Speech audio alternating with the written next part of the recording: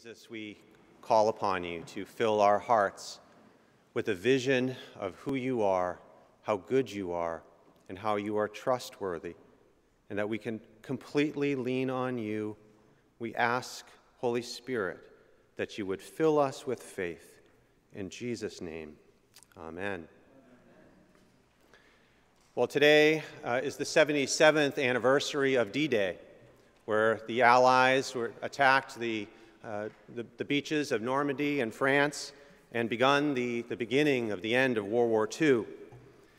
It would be some 6 months later, December 16th, 1944, in which Hitler ordered his last-ditch effort of a counteroffensive against the Western Allies.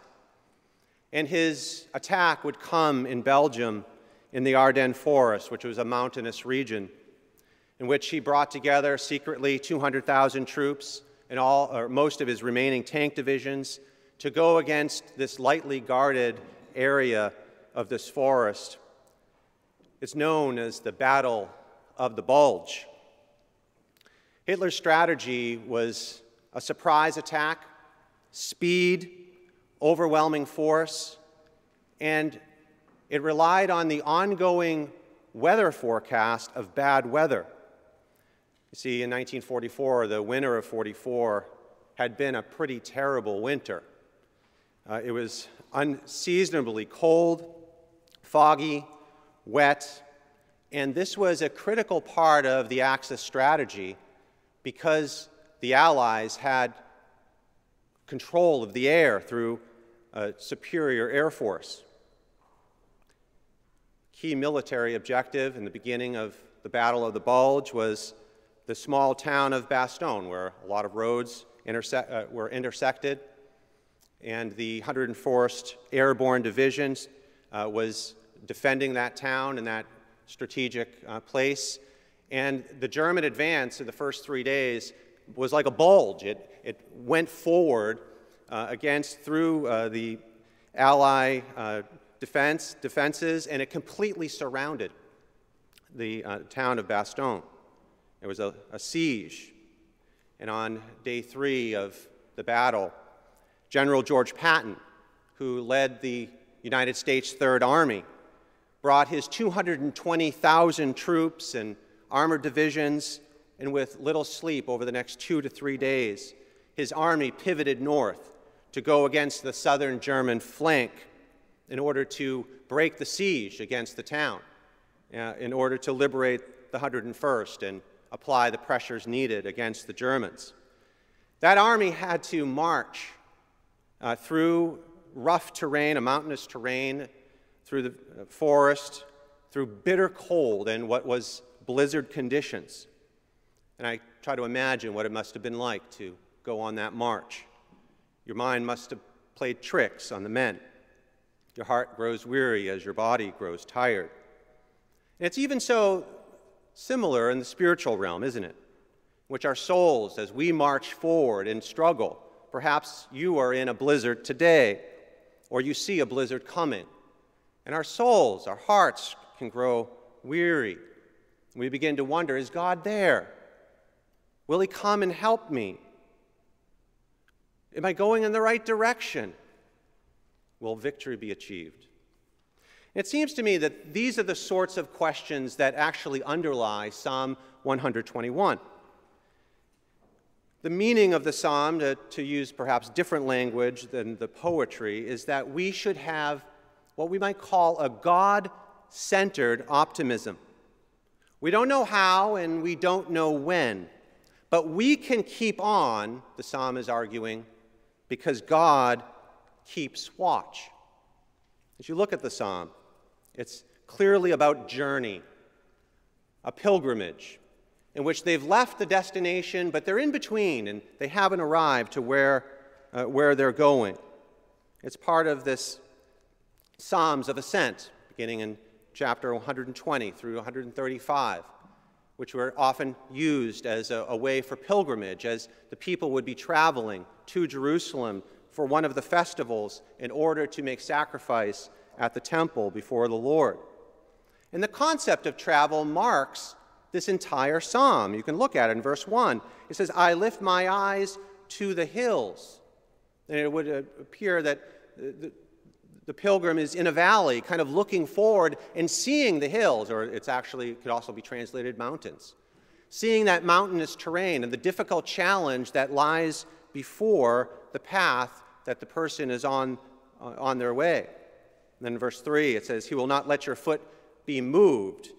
Perhaps the better translation is give way or slip. The idea of not moved is your foot is stationary, but that's not what's going on in the psalm. There's tremendous movement going on within the psalm as one goes forward, and the point is that the foot will not slip in the rugged terrain. Then in verse 5, you end up being exposed to the sun during your travel. You have to sleep on the side of the road if it's a long journey, and the moon potentially will expose you to the dangers of the enemy. And in verse 8, there's that movement of going out and coming in. And the promise of Psalm 121 is that God is going to travel with you. You can keep on because God keeps watch. And I think we're invited to go on this journey with a God-centered optimism. Well, one question I'd like to ask is, what is a God-centered optimism? What does that look like? Is it the power of positive thinking? Or no, I don't think so. Biblical optimism, it's not based on your faith or your strength or your will. Biblical optimism flows out of the character, the attributes of God. And the key word in the psalm is the word keep. It's the Hebrew word shamar. And it actually occurs 6 times in the psalm. Verse 3, he who keeps you. Verse 4, he who keeps you. Verse 5, the Lord is your keeper. Verse 7, the Lord will keep you from all evil. Verse 7 again, he will keep your life. In verse 8, the Lord will keep your going out and your coming in. The Hebrew root word of shamar is usually associated with the eyes, with the eyelids. It can be used in reference to being a guardian or a watchman. It's the idea of keeping or the idea of security or guarding. In Calvin's Psalm commentary, he uses the phrase keep watch, which is, I think, a clever and right way to capture the essence of the meaning of this word. And as you look at it, the first 3 occurrences of keep in verses 3, 4, and 5, there are references, it's used as a noun in reference to God, to who he is in his character. It's part of his divine nature. He is keeper. He is the one who keeps. And then in the latter 3 uses, in verses 7 and 8, it goes from a noun to a verb. It's the one who keeps will keep you. It's his actions. Out of his own nature, he will, and promises, to keep watch over you. This keeping watch is not some distant deism in which God is just observing what's going on. It's a close watching. It's like a mother who is watching their new toddler taking the first steps. You're right there. You're ready to catch in case he or she is about to fall. That's the idea of keeping watch in this psalm. And in terms of Christian theology, the idea of God's keeping usually comes under the doctrine of providence. The doctrine of providence. And there within the word providence, you can hear the word provide. The idea is that God, in his providing, he foresees and foreknows, he anticipates what our needs will be, and he provides out of his benevolent goodness, out of his kindness, help. Exactly what we're going to need. Providence refers to God's will and power constantly upholding and preserving, in fact, the entire universe, guiding and governing all human events and circumstances, directing everything towards its intended end, to the glory of God and to our good. And there's usually a couple of aspects of when we consider the idea of providence. One is providence refers to his preservation of all of the cosmos, down to every quirk. Acts 17:28 says, "In him we live and move and have our being." The idea, our very essence, our very ontology is grounded in his will and his keeping us. Or Hebrews 1:3 says that Christ upholds the cosmos by the very word of his power. In other words, the entire universe is held together because he is constantly, through his word, holding it together as he speaks and as he keeps. So it's an idea of this preservation, this constant preservation. But also, providence refers to God's keeping in the sense of guiding human history. The Westminster Confession says that God directs, disposes, and governs all creatures, actions, and things, from the greatest even to the least. In other words, all of human history is moving in an intended direction by our Lord God, directing it towards, in his mystery and in his power and mystery, directing all of history towards his chosen ends. The Apostle Paul says in Ephesians 1, verse 11, "He works all things according to the counsel of his will." And the Bible goes on to describe many facets of how this works out. It applies to the weather. He it is who makes the clouds rise at the end of the earth, who makes lightnings for the rain, who brings forth the wind from his storehouses. That's Psalm 135:7. It applies to the nations. He makes nations great, and he destroys them. He enlarges nations, and he leads them away. That's Job 12, verse 23. It applies to leaders' decisions. The king's heart is a stream of water in the hand of the Lord. He turns it wherever, the Lord turns it wherever he wills. That's Proverbs 21, verse 1. It even applies to seemingly arbitrary events. The lot is cast into the lap. It says in Proverbs 16:33, "The lot is cast into the lap, but its every decision is from the Lord." If you pray, even a little, you intuitively acknowledge and are acting upon the doctrine of providence.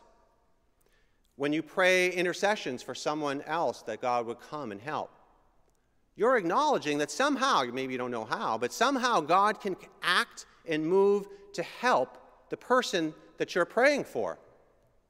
Or when you're sitting down for dinner and you're thanking the Lord for the food. Why should you thank the Lord for the food? After all, it's we who work the land. It's we who have developed agriculture, and it's you who have the ability to put food together and make it taste good, and it's you who have the job to pay for all the food that's necessary. Why give God thanks? Well, because God underlies every aspect of that.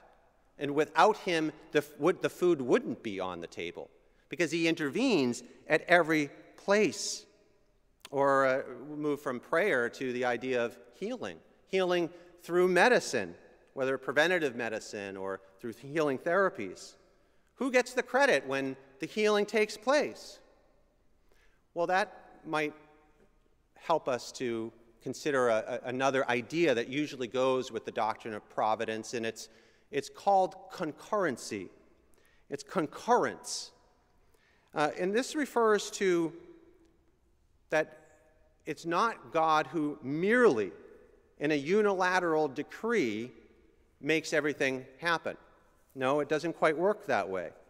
There is concurrence, or a simultaneous operation of both divine and human agency, working and operating together at the same time. The classical formulation goes back to Thomas Aquinas in his Summa Theologica, where he talks about and writes about God as the primary cause, but that God normally works through secondary or mediated causes which incorporate human agency, but in his mystery ultimately directs human freedom directly in the direction that God has decreed for his purposes of his glory and our good. Perhaps an example from history might help. Did you know that in 1721, there was a major smallpox outbreak here in the city of Boston. It threatened the entire city.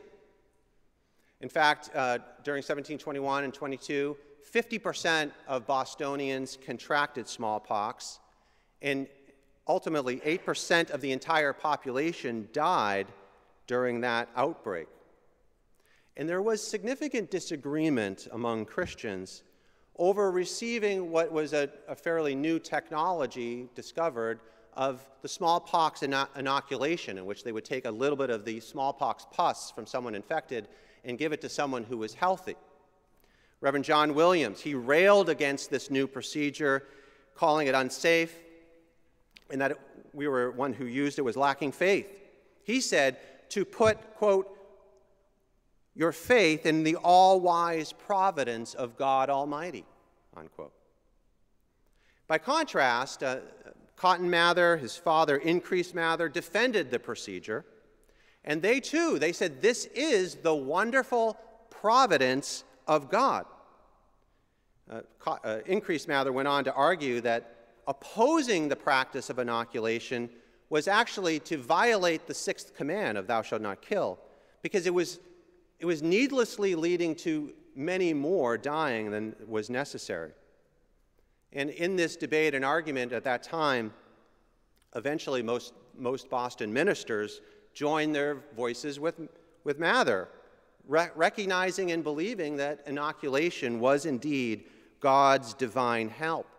And they continued to perform experiments. In fact, if you just got the smallpox through contracting it, you had a 15% chance at that time to die, whereas if you received the inoculation, you had a 1% chance from dying from the inoculation.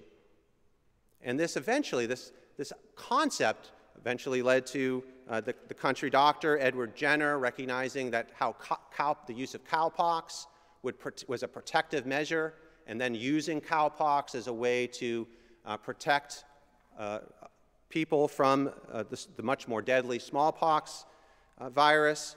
And then, of course, this eventually led to mass use of the vaccines around against smallpox, so that the WHO, the World Health Organization of the 20th, within our last century, declared that smallpox had been completely eradicated. Was the use of the inoculation and then eventually the vaccine man's genius and man gets the credit? No, by no means. God works through secondary human agency in order to provide his help. God's care, his help, came through the technology and the procedure. It's God, after all, who even made our bodies and gave us immune systems and gave us the wisdom to recognize how our bodies and immune system works and how we can manipulate our body in a positive way in order to defend ourselves from these terrible invisible viruses. It's the wonderful providence of God. Now, the larger point is that God is constantly upholding and helping us. He oftentimes uses these secondary mediated means, but it's still his help. Make no mistake about that. It's his hand. It's his support. He doesn't mean sometimes he just directly intervenes without means. And this too, of course, is his goodness. And all of this lines up with the psalm in which we can recognize that we can have a true optimism about your life and about life in general, because God has promised to keep us in his providence with many supports. Perhaps you have parents. Your parents are a secondary means of his support and help. He's given you those parents as his way of helping. Maybe you don't have parents, but he's given other means to give you friendship and love. And so we can have and should cultivate within our own self this God-centered optimism. Now, if it relies just on you and me, then we should be pessimistic because of our sin nature and our tendency to distort and destroy. But when we turn our eyes and fix them on God, and we recognize how good, constantly good he is to you and to me. It should fill our hearts with gratitude that this is what life is as he helps us. And it means that we can go on. Whatever the challenge, whatever the difficulty, we can hope in him. The Apostle Paul says, hope will not put you to shame, because God's love has been poured out into your hearts through the Holy Spirit who has been given to you. So this is the sense of what it means to cultivate a God-centered optimism. Let's ask a second question. How does Psalm 121 apply this God-centered optimism to life and to the journey?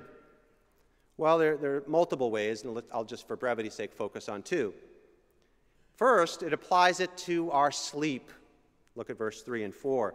He who keeps you will not slumber.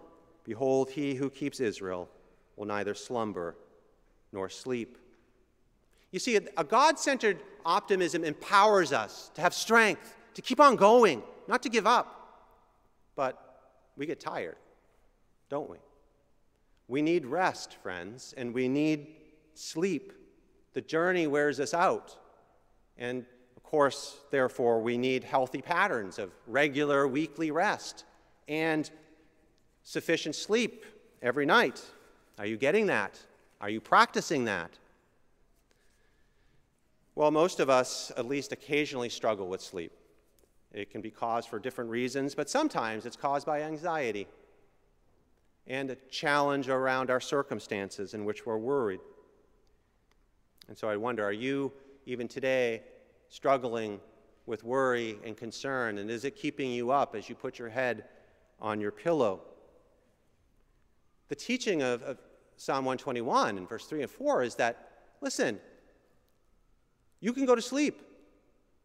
The journey's long, but you can rest. And you can rest assured because there's someone watching over you who will not sleep, who will not slumber. Paul Rees tells a story of a naval sailor. Their ship was sunk by a U-boat, and they clung to a small raft, some of the sailors who survived, only to be picked up by a German freight ship. They were taken on board and thrown into a dark containing cell. And the man who tells the story, the sailor who tells the story, says he had terrible nerves from all that had happened. The sinking ship, shipwrecked, being taken by the enemy, and he could not fall asleep. And then he remembered the childhood memorization of Psalm 121, that God promises not to slumber or sleep. And as he remembered it, as it came to him, he said, Lord, there's no use both of us staying awake. If you're going to keep watch, I'll thank you for some sleep. And after realizing this, he was able to sleep soundly from then on. Of course, there are other reasons for sleep disorders. It can be ulcers or depression or alcohol use or genetics or other reasons.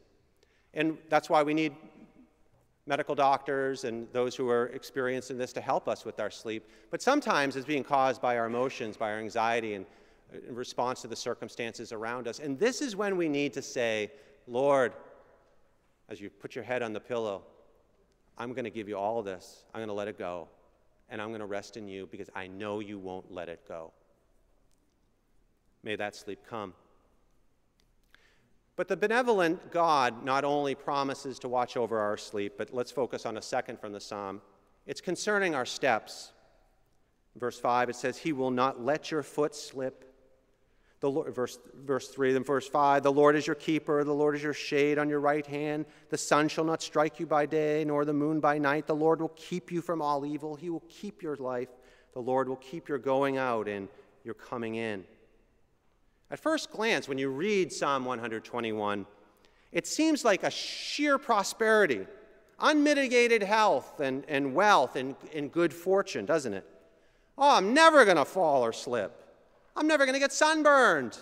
I have a superhero force field around me, and evil can never touch me. But biblical optimism, if wrongly understood, can lead to spiritually damaging beliefs and actions. It can lead to those who get sick and who don't get well to then blame themselves or be blamed for having lack of faith. Or you can be putting money in the plate with the motivation of this teaching that you're going to get more back.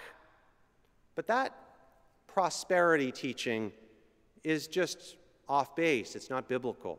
It's not based in Scripture. It's right to have optimism in God, that He is good. But there's also this underlying presumption in which one presumes how God will bring His blessing. We think it's got to be this particular way. That's what I'm waiting for. And we lack imagination that God is actually intending good, but it's going to come in a different way. You need to open up your minds to what God intends. Or we presume when the blessing will come. We're impatient. We want it now. And this is just simply too short-sighted. That's not how God works. There is blessing coming, and you've got to be patient in it as you wait. But we can also presume what the blessing will be. And this is, I think, the most dangerous part of this prosperity sort of teaching is that it's a focus on material blessing. But that's not the promise governing Psalm 121. The real promise is the presence of God, that He will go with you, that He will be with you, and that the journey that you're on is not to have a bigger house or a better job. The journey that you're on is to Him in relationship. And this is something available to you not just in the future, but right now through Jesus Christ, if your faith is being put in Him. Now, this truth is really revealed right in verse 1, where the psalmist says, I lift up my eyes to the hills or to the mountains. From where does my help come? And in Scripture, the mountains are always a mixed metaphor, including both difficulty and deliverance. In the giving of the law in Deuteronomy, there was cursing on Mount Gerizim, and there was blessing, or there's cursing on Mount Ebal and blessing on Mount Gerizim. Mountains are a place of difficulty, you see. Abraham was tested on Mount Moriah. The high places were places of idolatry and false worship. Jesus was tempted by the devil on a very high mountain, it says in the Gospels. Mountains are a place of challenge and of temptation, but they're also a place of deliverance where, for example, Moses received the law on Mount Sinai. Elijah defended God's honor against the prophets of Baal on Mount Carmel. And in Psalm 121, the focus here is they're on pilgrimage to Jerusalem, specifically to Mount Zion, which would be the very presence of God in His holy temple. Ironically, Mount Zion from the plain can't even be seen. All you see is all those other difficult places. But you see, embedded within the challenge of the mountain range that you're going in is also deliverance. Perhaps today you're feeling that your metaphorical journey that you're on is bringing about fear, or you sense danger around you, or you're just not sure about the next step that you're supposed to take. Perhaps it is around a job or a souring romance, or there's a thorn in the flesh of your affliction that's afflicting you, and you can't seem to get rid of it. Or there's an overwhelming concern for a child. Perhaps you're venturing off to university, or perhaps you're just arriving for university. God's promise, His promise of caring for you, helping you, is not keeping you from the challenge and difficulty. The promise is that He will go with you, carrying you through the difficulty. Though I walk through the valley of the shadow of death, I will fear no evil, because you are with me. It's not a guarantee of material success, but it's a guarantee that you will get the victory. And the victory is relationship with the living God who loves you and has given you so much. So the lesson of Psalm 121, the take-home message, is to keep on, because God keeps watch. You don't know how and you don't know when, But friends, you stay in the game. You don't give up. You don't throw in the towel. You keep on swinging. I don't throw any other cliches out there. He that is in you is greater than he that is in the world. And if God is for you, who can be against you? This is this God-centered optimism that we should breathe in, even as you sit here. Breathe in and know that he is for you, and he will go with you, and he will empower you. So don't give up. Whatever you're facing, whatever blizzard you might be walking through, keep on going because he's there. He won't leave you or forsake you. Well, General George Patton, he did what is considered by many a phenomenal feat of moving the entire Third Army in just a few days' time through the bitter, snowy cold and the treacherous terrain, marching for these days, and arriving only to a huge Nazi counter-offensive in the southern flank in Belgium. For 3 days, the Germans, as they began on the 16th of December, they advanced under fog and rain and clouds. And there's no telling, if the weather had continued, how far the Germans would have advanced.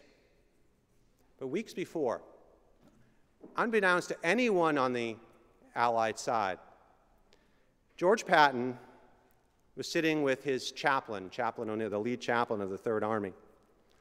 And Patton who was known as man of blood and guts, and could curse like you wouldn't believe, was also a man actually of deep prayer.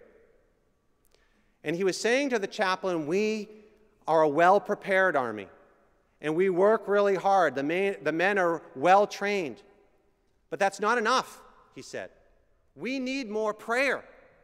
Chaplain O'Neill, how are we going to get the men to pray more? Why aren't they praying more, he asked. And he and the chaplain talked about it. And O'Neill, that very day, wrote a prayer and persuaded General Patton for the prayer to be written and to be put on a Christmas card that would be distributed to all the men. 250,000 copies of the prayer were printed.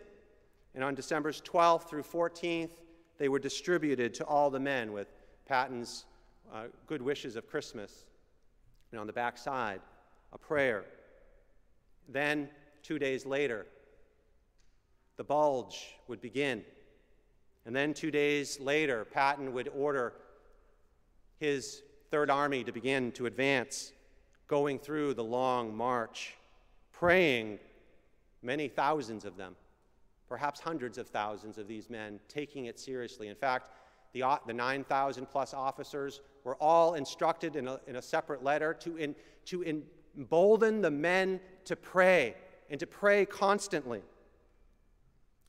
And as the divisions arrived on the 19th and 20th of December, something amazing happened, something surprising even the weather forecasters, because as the Third Army arrived, the weather broke. The weather broke into blue skies for most of a week. It was perfect flying weather. Planes came by the tens and by the hundreds and by the thousands, hammering the Nazis as they needed to be hammered because of the Allied superior air force.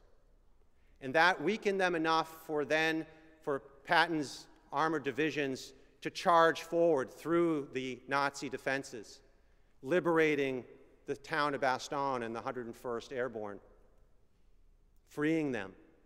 And it would only be then, weeks later, that the bulge would be destroyed, and only a few months later that the war would be over. What was in that prayer? Well, here it is.